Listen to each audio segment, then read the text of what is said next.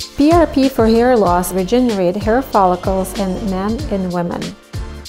In this gentleman, this is the third session. We spaced out his treatments 4 to 6 weeks apart, and result is seen just after the second treatment.